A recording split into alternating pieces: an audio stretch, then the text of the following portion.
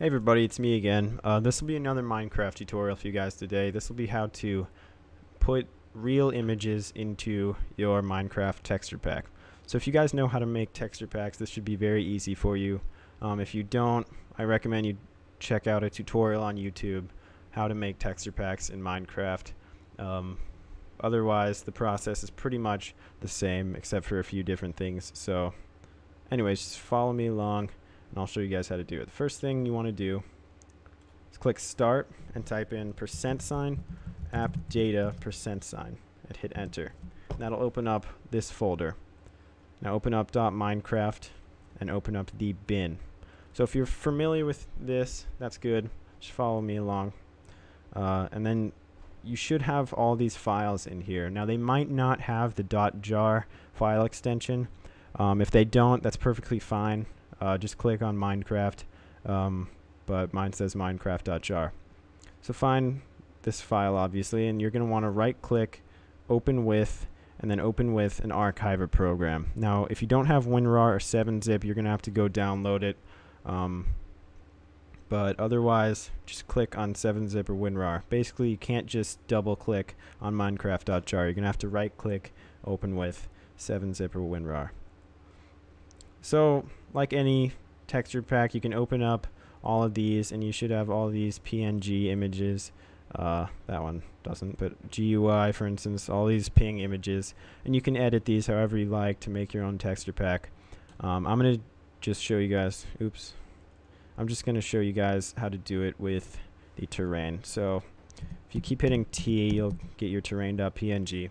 I'm going to show you guys how to edit this one. So drag that to your desktop. I've already done this. And then you can exit out of that. And then this folder, you should minimize it. And then you can open this up, this terrain.png, in one of three programs. You can do Photoshop, Paint.net, or GIMP. Photoshop is expensive, but Paint.net and GIMP are both free. So if you're familiar with those programs, you can use those. Otherwise, just go download those because they are free. You cannot use MS Paint. The paint that came on your Windows computer will not work because it doesn't support opacity. So that one's not going to work. You're going to have to go download one if you don't have one. So I'm going to open this up in Photoshop and show you guys how to do it. So here we go. So this is your terrain.png. This is one of the many images within your minecraft.jar that you can edit to make a texture pack. So say I wanted to edit this stone and I didn't like the stone for whatever reason, and I didn't want to draw my own stone. You can take an image, and I've already done this. You can take an image and then literally just copy and paste it into this block that is stone, a 16 by 16 pixel block. So if I look at this one, I just found this off Google Images. You guys can do the same thing.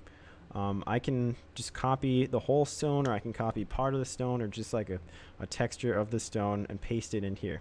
So let's do that. You can go up here, select rectangular marquee tool, and if you're on Paint.net or GIMP, the process is basically the same. You're gonna have to look around a little bit maybe to find some things, but those programs are a lot like each other, so it shouldn't be too difficult.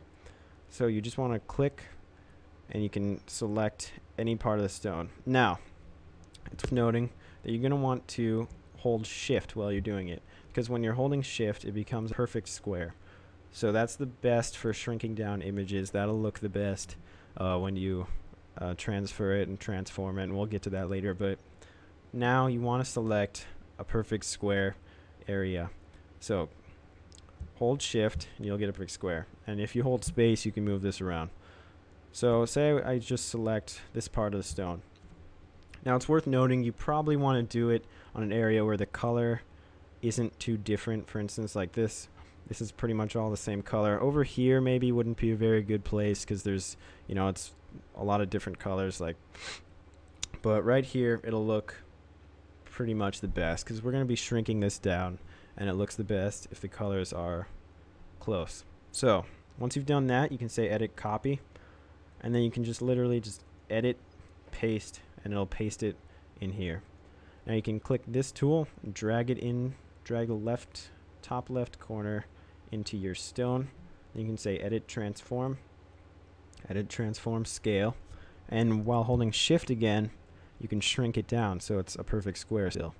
And you can put that into your stone texture, and then you can hit the check mark, and there we go. So I think it looks good, but obviously if you don't like it, you can try it again with different parts of the stone. That's basically it, you guys. You can do that with HD texture packs as well. Just before you paste that in there, image size, change the image size. And if you guys don't know how to do that, I've made an HD texture pack tutorial as well that you can look at that explains how to do this type of stuff. But really just copy, paste, and that's pretty much it. One more thing. Obviously the stone is just kind of a texture, but if you want to do an actual object like torches or doors, you can't just take part of it. You're gonna have to take the whole thing. And that can be kind of difficult with the backgrounds, and this says like geology.com. Obviously you don't want that on your image. So if you want to do an actual full image like a door, you're gonna have to kind of pick and choose and try to choose a good image that doesn't have too much of a background, and try to select it as close to the object as you possibly can so the background isn't an issue. And that's pretty much it. So now we can select, deselect, and then this is our new terrain.png. Obviously you can keep editing it however you like. When you're done, file, save it back to your desktop, and I'm just gonna minimize this, but it should be saved back to this terrain.png. Now you can open this folder up that we left open, hopefully. Once again, right click, open with 7-zip or WinRAR. I'm going to open with 7-zip. And then you can just drag and drop this edited terrain.png into your minecraft.jar, and it will overwrite that one. I'm going to say no because I didn't really do anything, but it'll overwrite your default terrain.png, and you are done. So that's pretty much it. Whenever you are sick of this texture pack, obviously you can go back into Minecraft and delete the bin, and then open up Minecraft, the actual program, and it will re-download a new bin for you. But other than that, that's pretty much the process, you guys. So thanks for watching, and I hope that helped.